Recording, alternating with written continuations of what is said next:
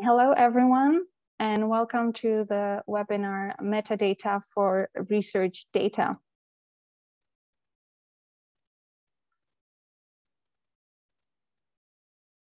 The webinar is part of the series Research Data Management in Austria, which is a series we started in 2020. And it is a series of workshops and webinars where we try to provide researchers and research support staff with relevant information regarding various aspects of research data management and digital preservation. And we discuss topics such as writing a data management plan. As I mentioned, we are recording our today's event, and we will provide the slides and the recordings in the repository FEDRA, which is the institutional repository of the University of Vienna. And you can also watch any of our webinars that you might have missed on our YouTube channel.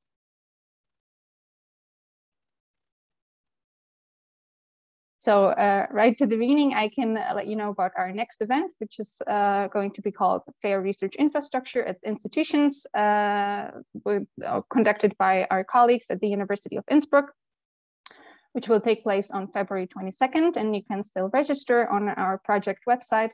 But I do have to let you know that this event will be held in German. We look forward to seeing you there. But let's now have a look at what we have prepared for you today.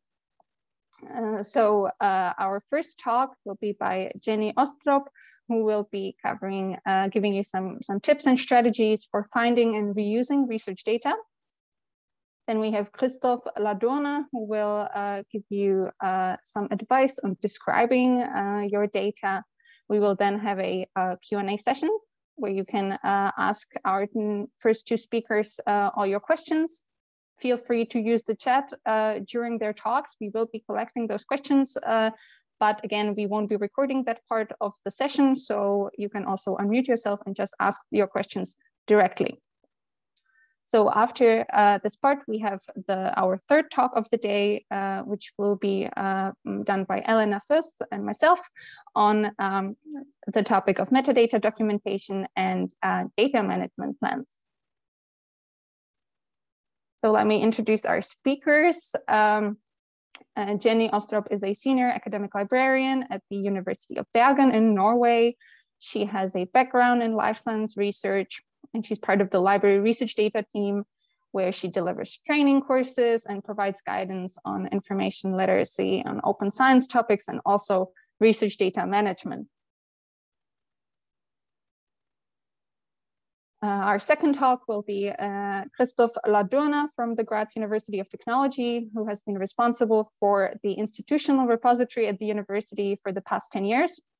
And he's also very active in various international and national projects, such as Invenio RDM, which is about developing open source software for repositories, also Fair Data Austria, and the Open Education Austria Advanced project.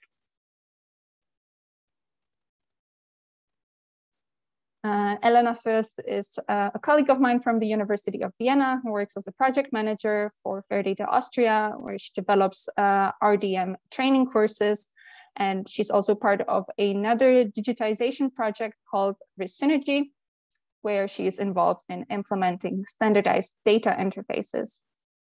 And my name is Teresa Kalova. I also work as a project manager for Fair Data Austria at the Vienna University Library. And I design training courses on research data management, and I also develop a certificate course for data stewards. So let's jump right into our today's topic. What is metadata for research data? Let's have a look at this quotation by a scientist from Austrian University who works in the life sciences. When you have a data file, you need to somehow understand months and years later what this data file is about, and the metadata is the context that allows you to understand the file. So basically, you have your data, and then you have all that context information that you need to understand this information, to understand this data, which is something that is helpful to yourself I think we all know the case when we've done a research project and then years or even just months later, we didn't really understand our own data. We didn't know what we have done, when we have done it, and how exactly to understand this data. But it also can be very helpful in making your data findable and reusable to other researchers. So now I will give the floor to Jenny, who will tell you more about the topic of findability and reusability of research data. Jenny, go ahead. Thank you so much. I will try to share my screen.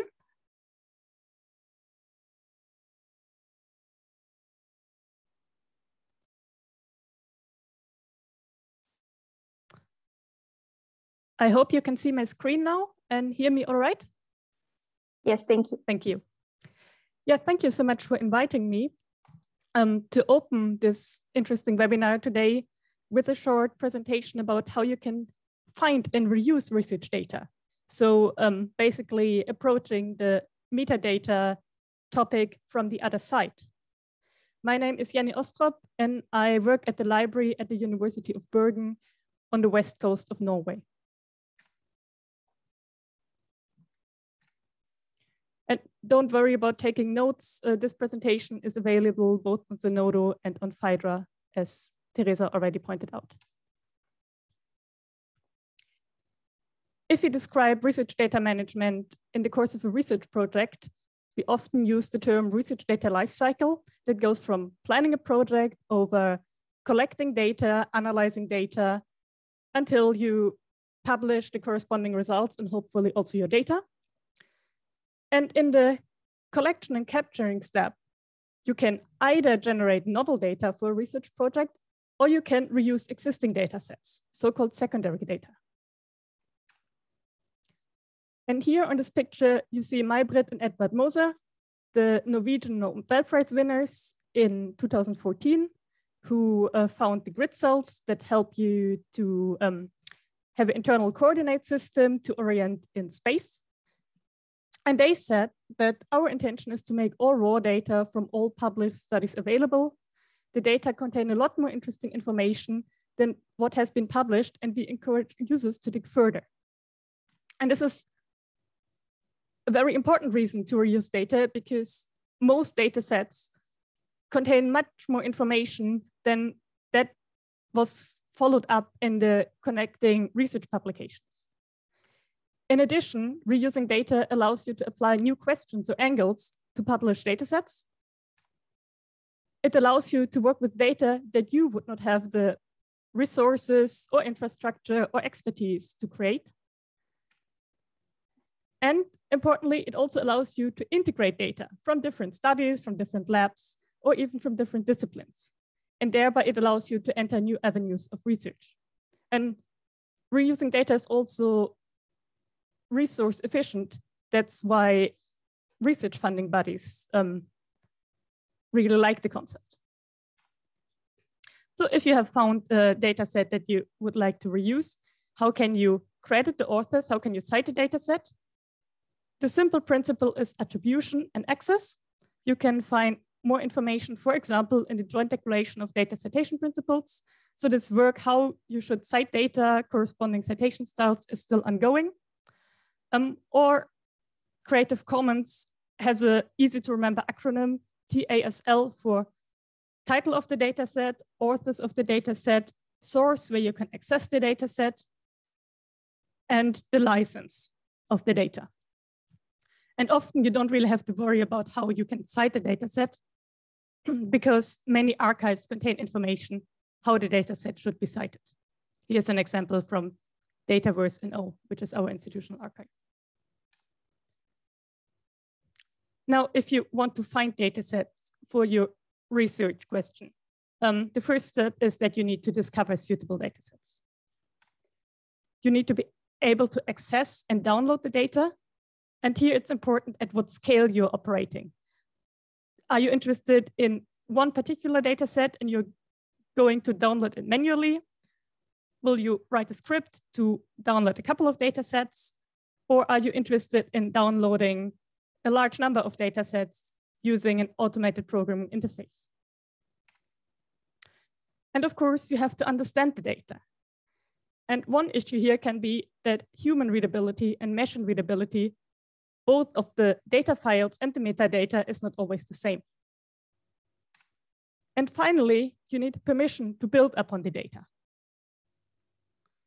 And you can translate these requirements to the single letters in the FAIR guiding principles. Data needs to be findable. That means it should be accompanied by rich metadata, and the dataset should have a persistent identifier.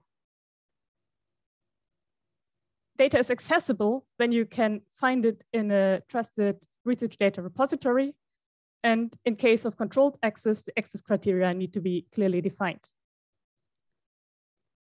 And in order to be understandable, interoperability is a really useful concept.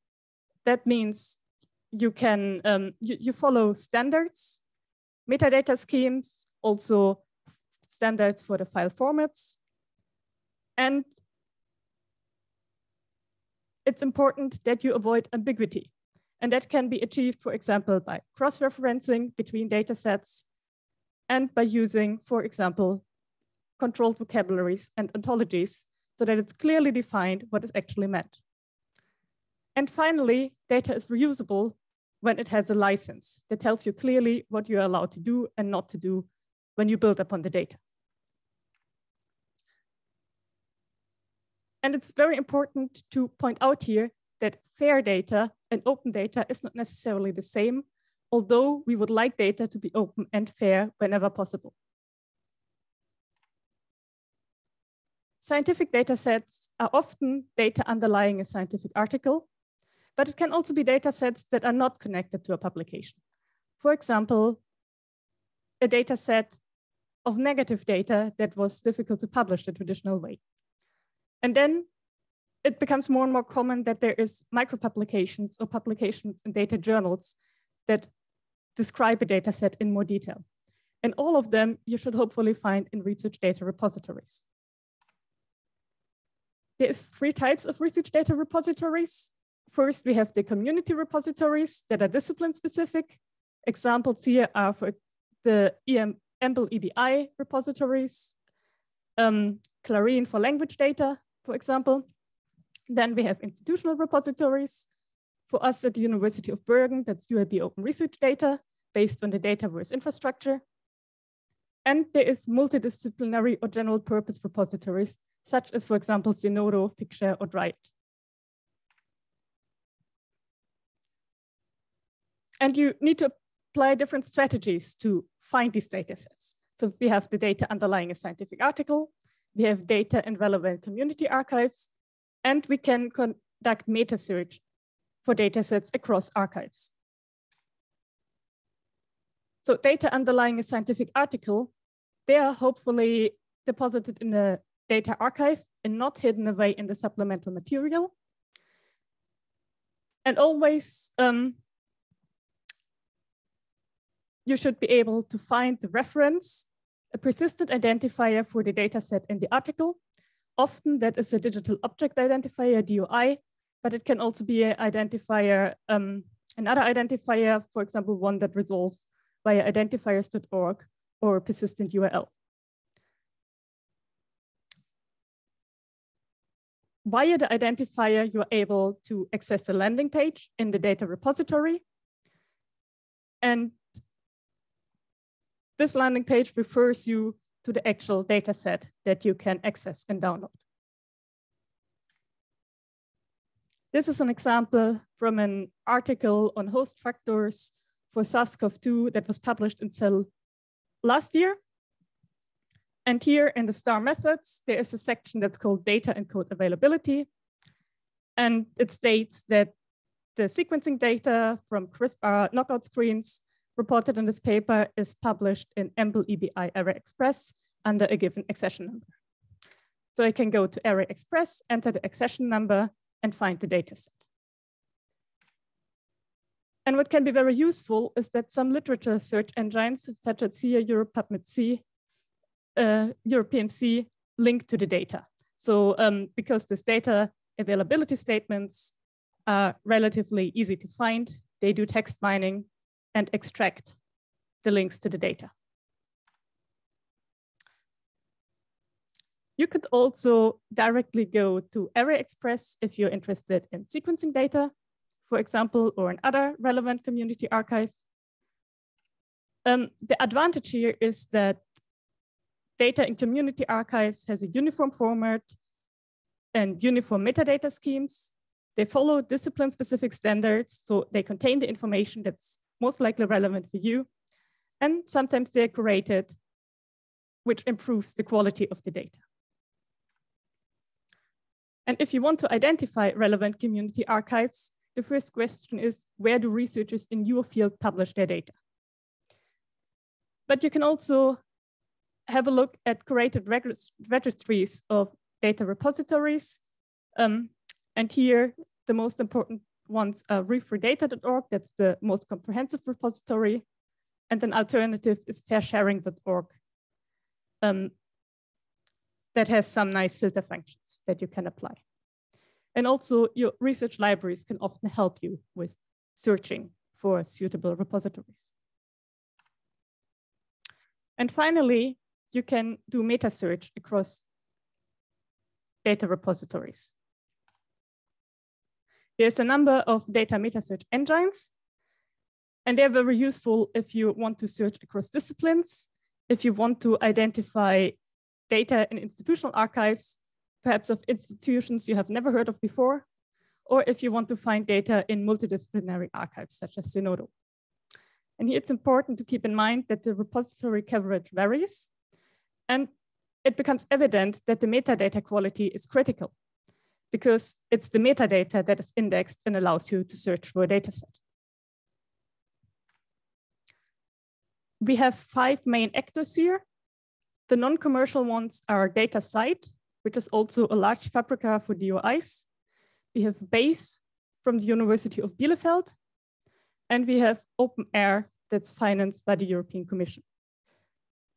And we also have 2 commercial actors, Mendeley Data and Google Dataset Search. And I would like to make you aware that if you do meta search for datasets, not every search result will be a real dataset, which often leads to confusion. And this is because some journals deposit article tables or also sometimes figures as a dataset to, usually it's general purpose archives such as Figshare or Dryad.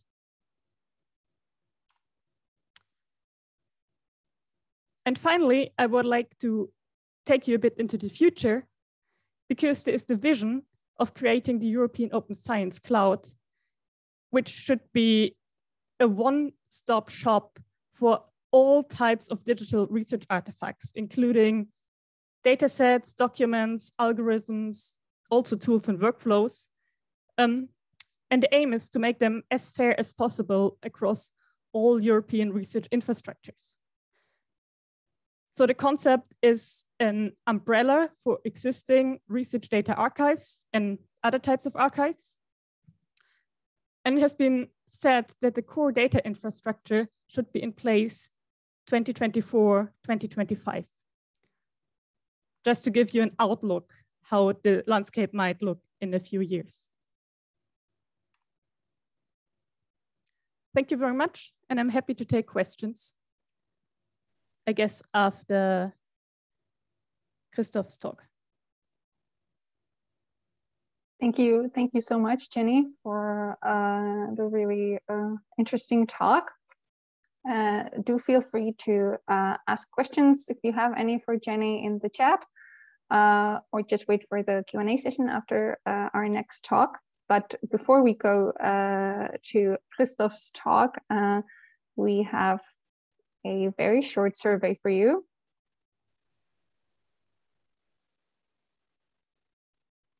Just to find out a little bit about your experience with repositories. Have you ever published research data in a data archive or a repository?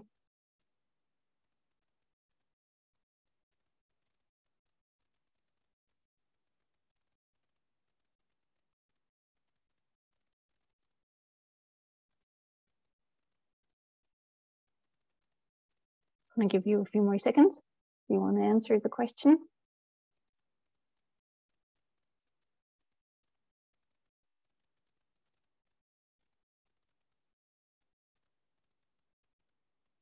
Okay.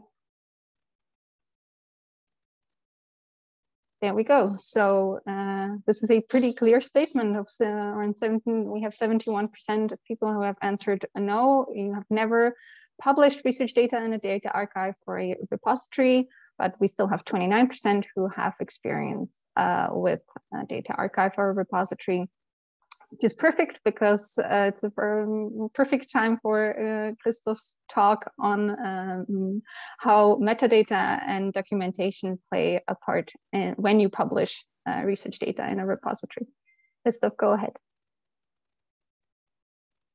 Okay, hello, my name is Christoph. I start with sharing my screen. Well,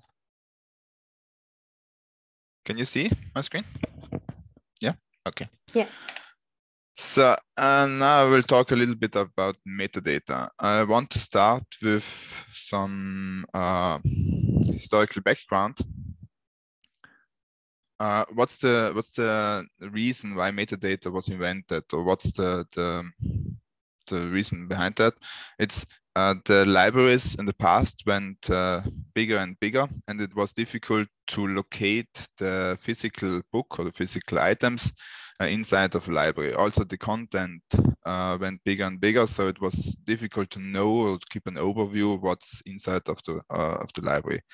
So smart people had the idea to put to describe the books and the items which are in the library with catalog cards. So there are small or short things there. There are titles, authors, and some other informations.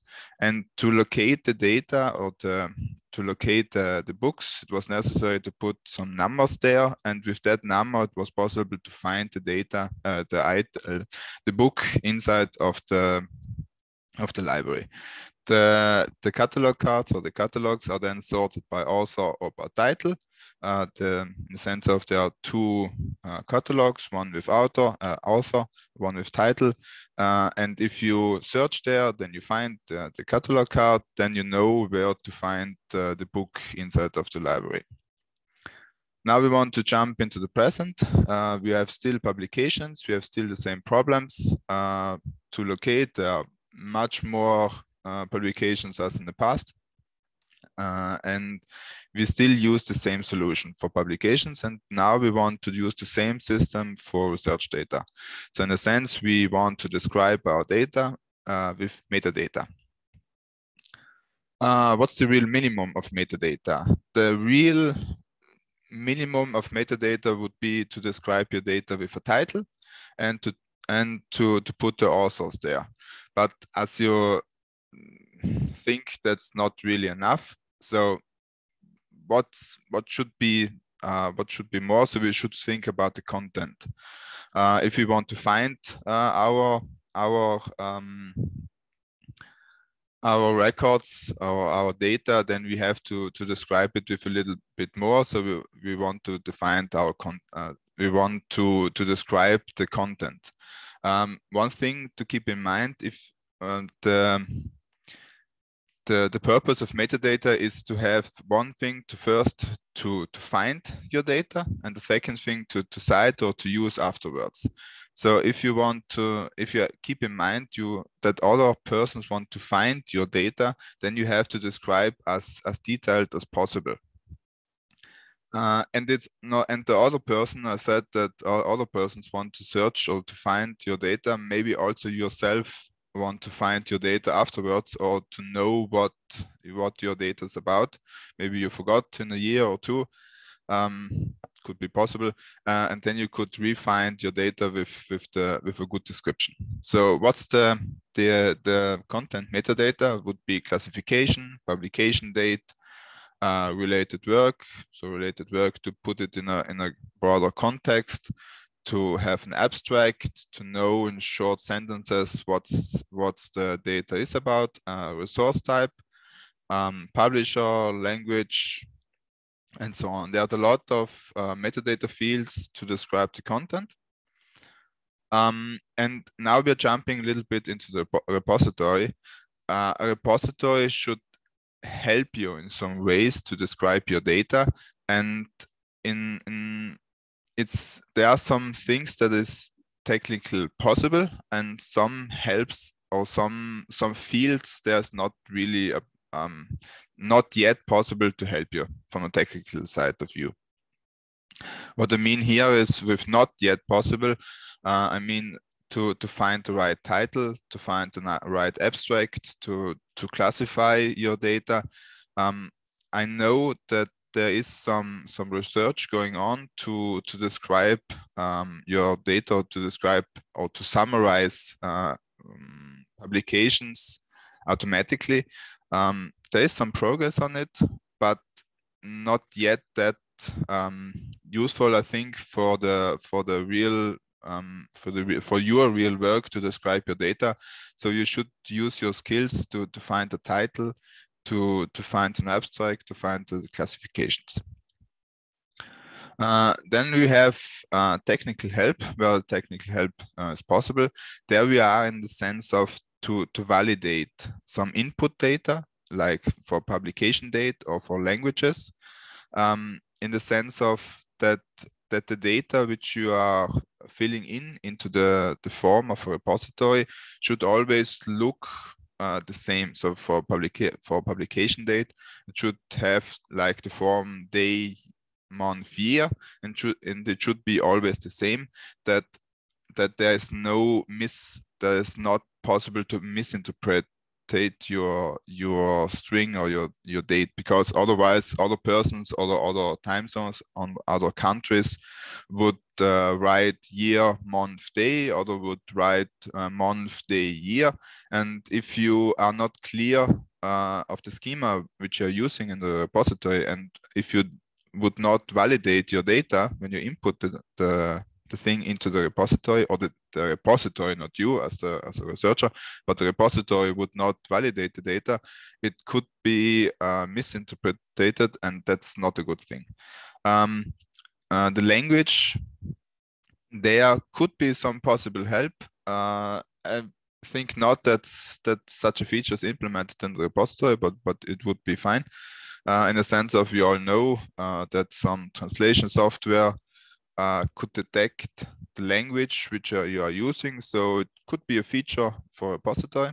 And now we are going into the classification.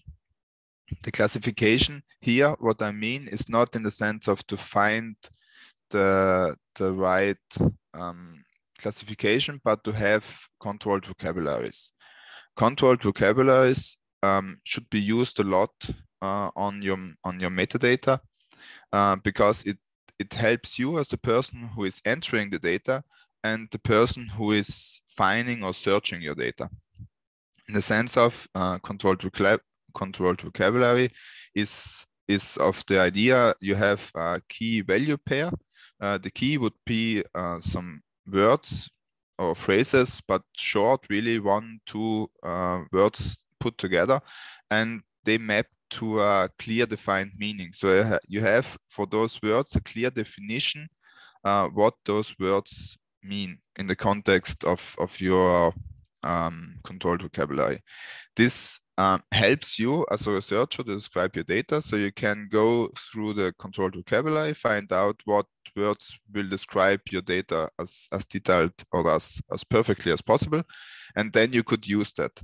And in the other way around, if you think of the person who is searching your data, who wants to find data which fits into their need, and they could use then the words and the controlled vocabulary, and then find your data. So it's for you, and for them it's a good thing.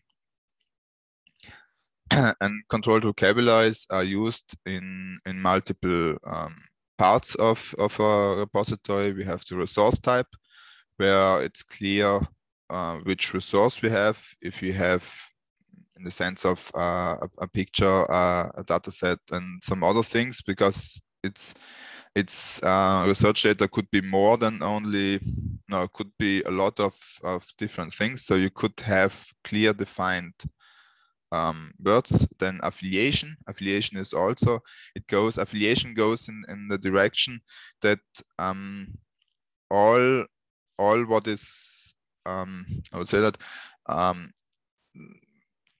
that your affiliation is not written in different ways, so that your, say, university has always the same words. So it could be it's easier to create facets, to filter about your institution and so on. So then we have, as I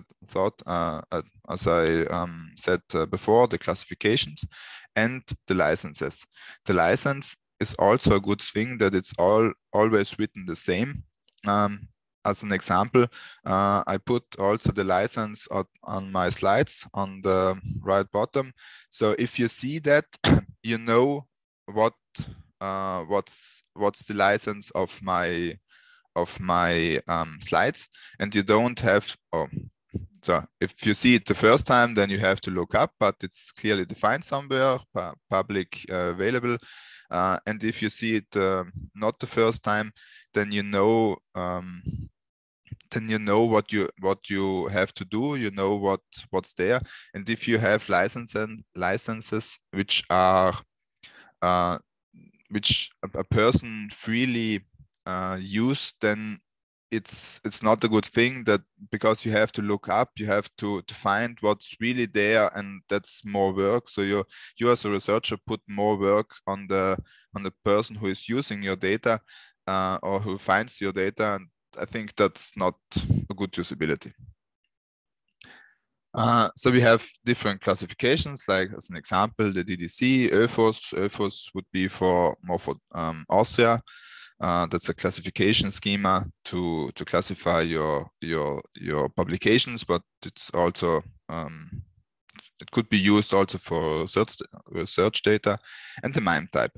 The MIME type would be to describe really what's your data set, what's the file of your data set. And the idea behind that is to give also a little bit of a hint how to use your data, what software is necessary, or what environment is necessary to use your data afterwards. And I talked a lot about use, so there is also other metadata like licenses and DOI. Jenny also talked a bit about DOI. DOI is I should write not DOI but permanent identifier there, because normally I think it's the DOI and the digital object identifier, which is used to have a permanent identifier for your data. Normally also a repository provides that. And it's helpful to cite your data, and also for you to give out where your data is stored, and it's easier to find. And in the end, I want to say some words about the form. So don't be afraid to fill out the form. It should have a good usability. That's not always the case, but it helps to have beforehand an idea what metadata or what describes your data as best as possible. So please don't try to find the best description before when you're sitting for the form, because then, as I know from myself, it's sometimes not that easy, because you then have the white page, possibly the white page problem, but the form should not be afraid of that, and take advantage of the technical support. So what's there, the validation. The validation should help you. For me, it's always a good thing if the data is validated before I save the data, because then I see that on a technical level, the metadata is correct, and this, as I thought, it improves the usability, the usage, the possible usage of your data. And my last words, more or less, the use your publication skills. I think that most of the researchers are used to find a title for their publication. In public research data is more or less the same. You have to describe your research data, your data sets with a title, with an abstract. So use your publication skills, and I think then you are good to go. And thank you. Thank you so much, Christoph, for all the very practical tips about what it means to create metadata in a repository.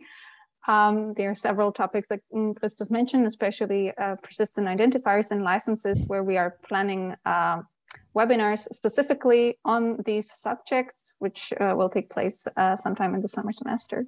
So something to look forward to.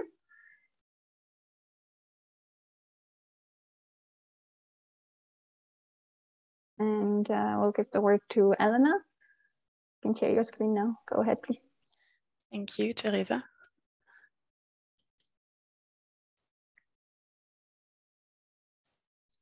So you should be able to see my slides now.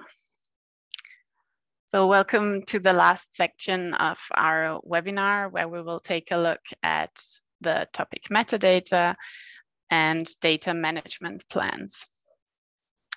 Let's start with data management plans in general.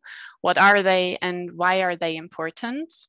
DMPs are essentially documents that are created using templates, checklists, a number of questions, or even software tools. And they are living documents, which means that they can be updated or can be changed during your research project. On the right, you see an illustration of the research data lifecycle, which we have seen today already. And the DMP is a tool that helps you document and manage your research data during the whole research data lifecycle. So starting with data collection through data analysis, and then thinking about how you want to publish your research data and data access. Why do we need DMPs? They are not just a requirement for funding, but they are actually a tool that help you plan and organize data collection and analysis. And they are also essential to prevent data loss and to facilitate access and reuse of research data according to the FAIR principles. Now let's circle back to our topic, metadata. We have already heard that metadata is essential for finding and reusing research data, and it's also necessary to be able, metadata is necessary to be able to upload or store your research data in repositories and data archives. So it only makes sense that metadata also are a topic in data management plans, and there are usually questions posed such as what metadata and documentation will accompany the data of your research project. The answers that can be given to this question include information about data organization, the metadata standards that you're going to use or are using in your research project, also the naming conventions, and how you organize your data in folder structures and so on. But this information is rather abstract, which is why we decided to move our webinar to a hands-on session and look at an actual example of a data management plan from the research project EFRI Alliance. EFRI Alliance is an Horizon 2020 infrastructure project that brings together African and European stakeholders, and the data collection includes surveys, interviews, inventories, and other types of data collection and data types. Before we move to the collaboration part, where we will use a Google document, I will briefly introduce this hands-on session. We are going to look at the question, what metadata and documentation will accompany the data in the EFRI Alliance data management plan. And we will discuss the answers in this DMP, which are 5 paragraphs, in breakout rooms.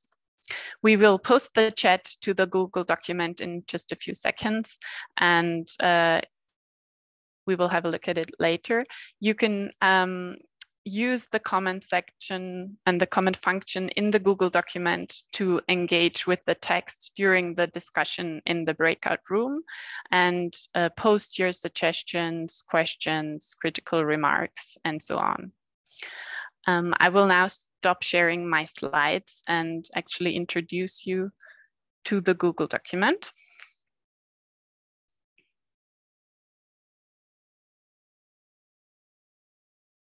I think the link is already, I see you're coming in to the document, so the link is already in the chat. On the first page of our Google document, you find a box with information about the project that I have just given to you, but in more detail, and also a more detailed description of the data from the research project. The second box includes the instructions on how to use the Google document, and also some questions that we encourage you to think about while discussing the paragraphs, and also while posting your comments and while reading the texts.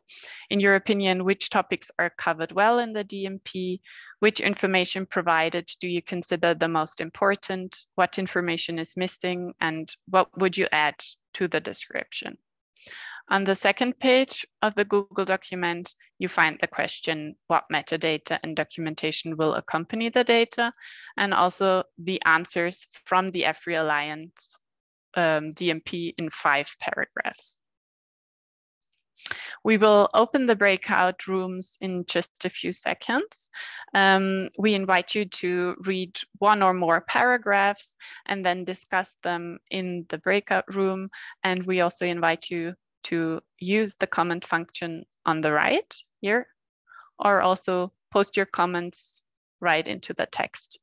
At the very end of the Google document, you also find a last question. In your opinion, does the information provided answer the question sufficiently? And you can answer this question during the breakout session or at the end of the breakout session. We will meet again in the main session at 11:15, where we will take a look at your comments and discuss them together. Okay, I will now open the breakout rooms. We obviously won't be recording the breakout rooms, just to make sure, so you can feel free to switch on your camera and discuss the topic with your colleagues.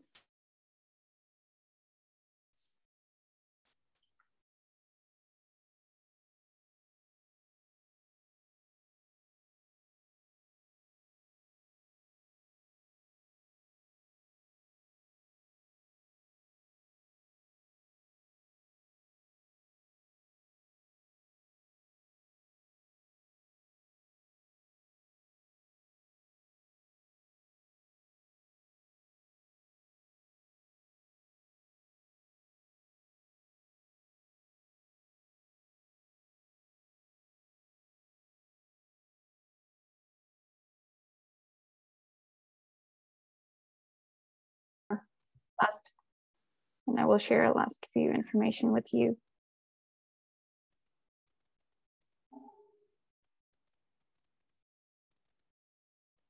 Right.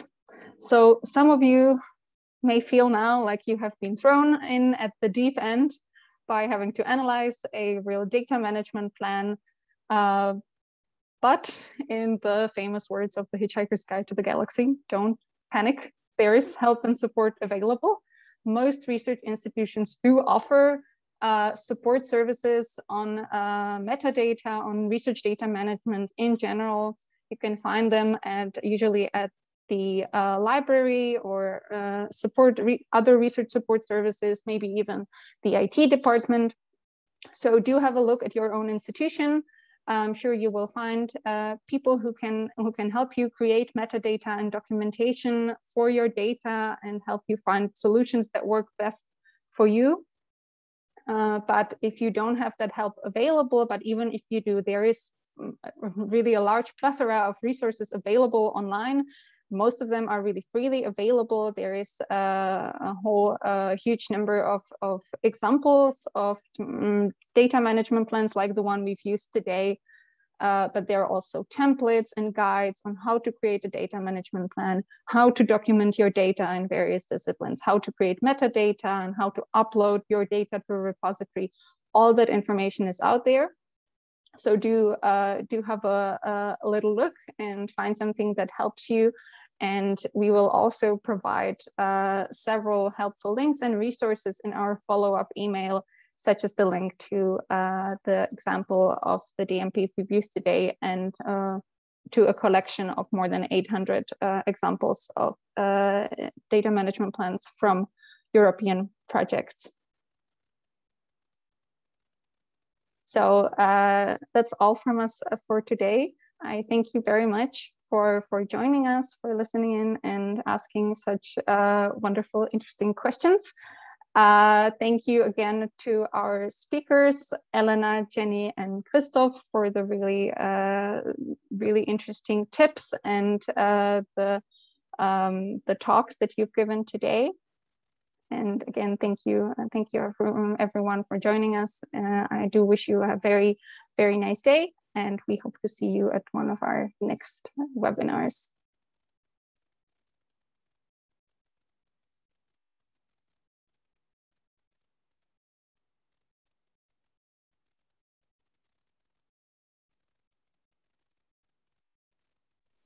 Thank you. Bye. Bye. Thank you. Thanks. Bye-bye.